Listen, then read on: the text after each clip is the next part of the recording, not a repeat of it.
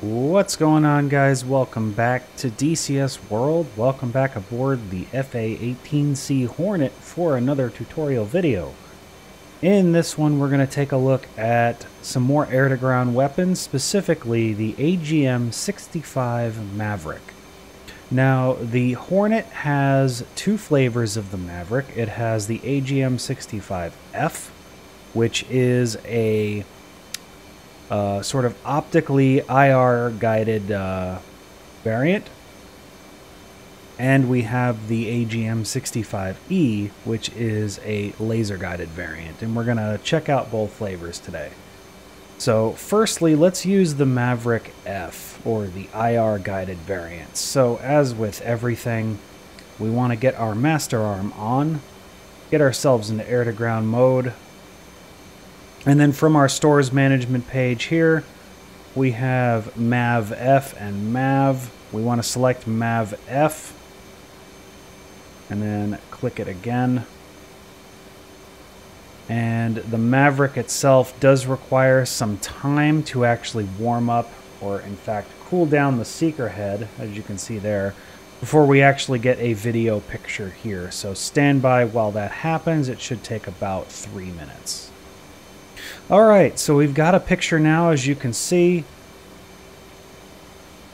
The Maverick itself, essentially when it's in this mode, acts like a sort of its own personal targeting pod.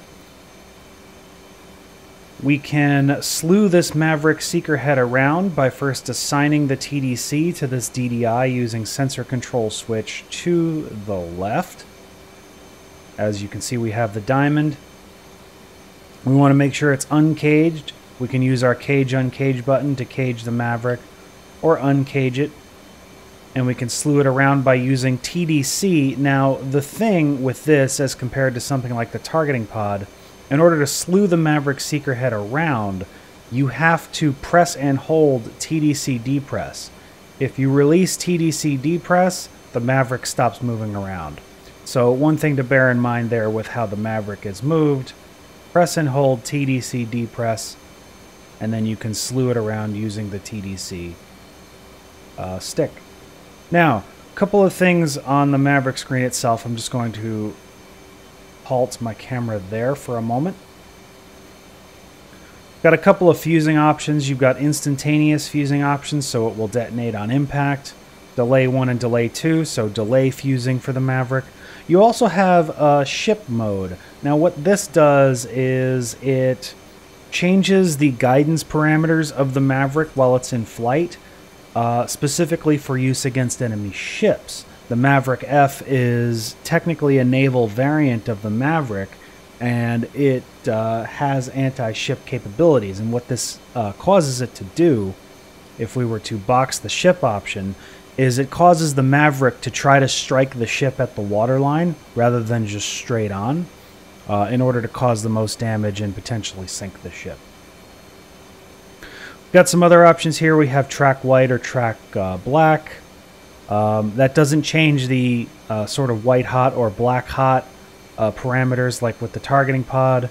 With the Maverick, it is always in a white hot sort of setup, but it can track a black or a white object with that. And that also changes the symbology a little bit. We can step through the different Mavericks. I've got 2 of them on right now, so you can go Station 8, Station 2, etc. We can change the FOV, and the FOV box is denoted by this square here. You can also change the FOV with the HOTAS function using the scan/raid/FLIR FOV button on your HOTAS. Now, let's actually find some targets to fire the Maverick at. What we're going to do is we're going to slew the Maverick over the target, and if the seeker head finds a appropriate contrast lock, it will automatically lock onto that target and we will be able to fire. We will know it has a contrast lock if the Maverick's seeker head gates on this targeting reticle here close. There you can see them here. when they close and the little cross that's floating around starts flashing. So let me find some targets to shoot at and we will test it out.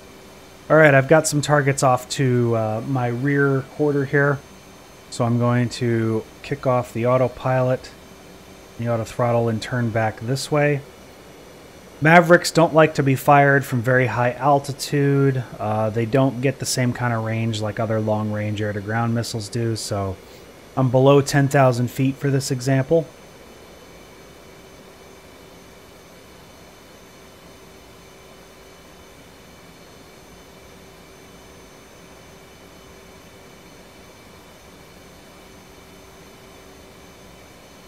Quick pause real quick. I just want to look at the HUD. Notice this upside down triangle here. This is the HUD symbology for where the Maverick is actually pointed. So you can use this here to visually guide the Maverick onto the target. And this is going to be useful in this case because slewing the Maverick around is a bit imprecise.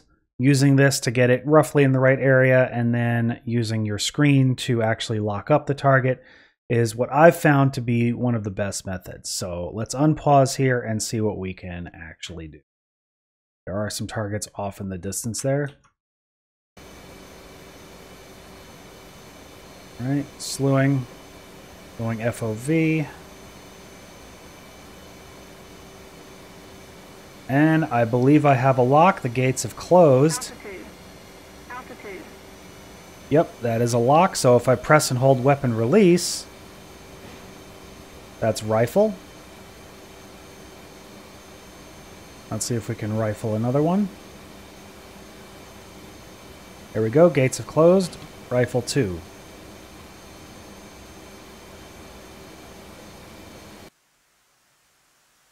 Let me watch the Maverick fly in. Boom. Good for blowing up tanks. Can lock onto moving targets and things of that nature. Alright, let's get back up to altitude and get turned around because we're going to try the other flavor of the Maverick, the laser-guided Maverick. So stand by while I get back up to about 8,000 feet and into a stable orbit around these targets. Alright, so laser-guided Mavericks. As the name implies, we're going to be using a laser target designator to actually guide the Maverick onto target. The symbology is a little bit different, the screens look a little bit different, plus we're going to be using, for this example anyway, our own targeting pod to actually guide the Maverick onto the target with our laser. You could also use a JTAX laser or a buddy laser, and in fact, at least in the case of the Mavericks, those might be actually a little bit easier to use, simply because you don't have to laser the target yourself, and you can then just simply fly away after you fire. But we'll use our own targeting pod for this example. So let's set up our targeting pod first and foremost. On our right DDI here, let's select FLIR as we have before.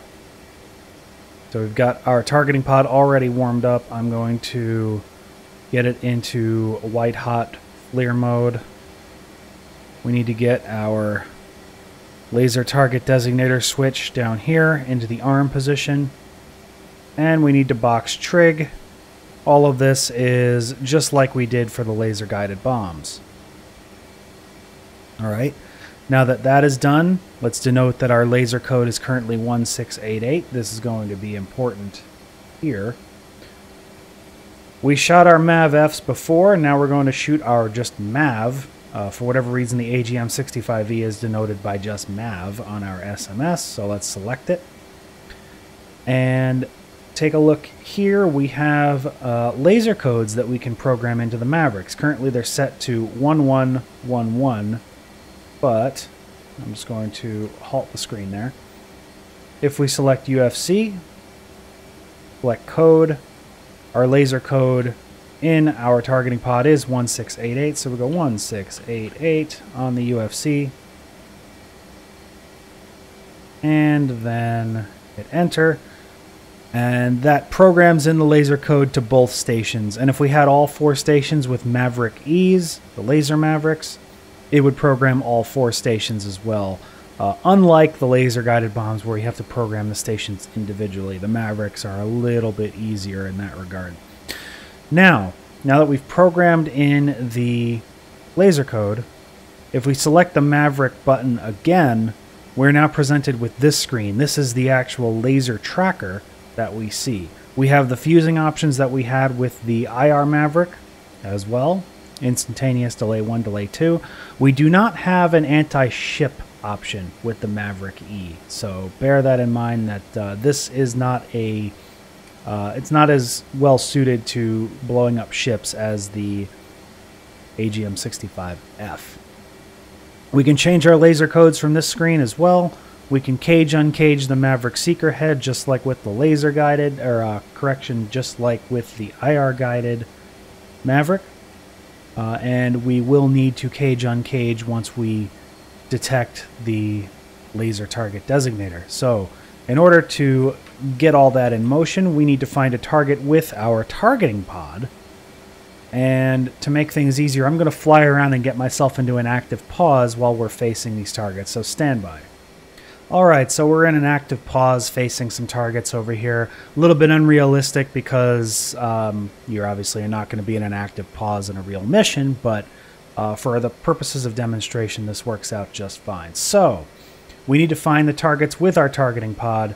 The way we do that, of course, we need to assign our TDC to the targeting pod screen with sensor control switch to the right.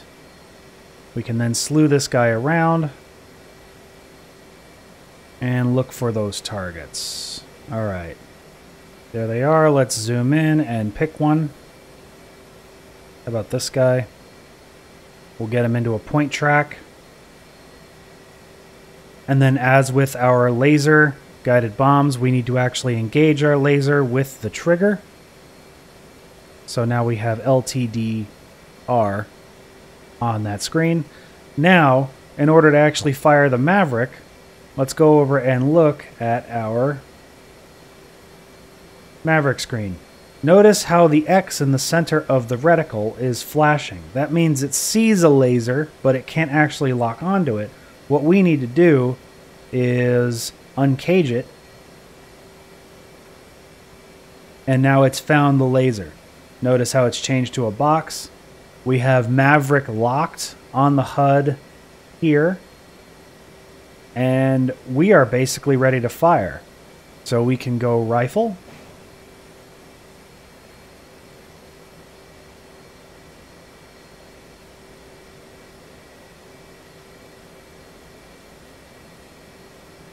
And hopefully that works.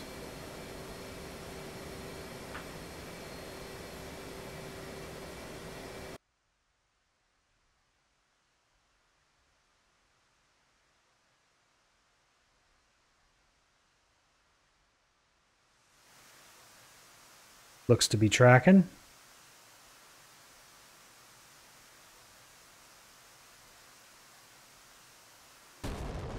Splat. Very nice. And you can see it on our targeting pod there as well.